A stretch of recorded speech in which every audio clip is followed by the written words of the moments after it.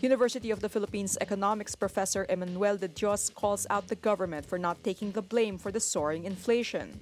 De Dios says economic managers should at least acknowledge that the tax reform for acceleration and inclusion, or the TRAIN law, has something to do with the soaring inflation.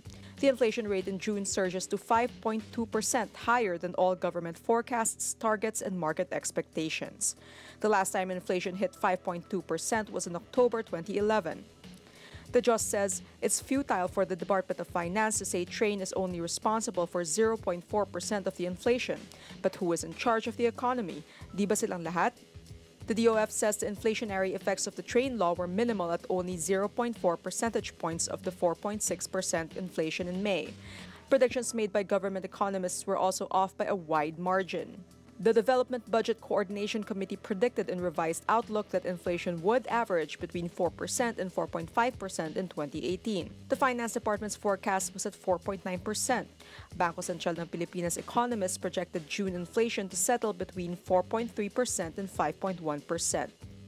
The government aims to keep inflation within 2% to 4% from 2018 to 2022. Senator Bam Aquino reiterates his call for the suspension of higher excise taxes under the tax reform law.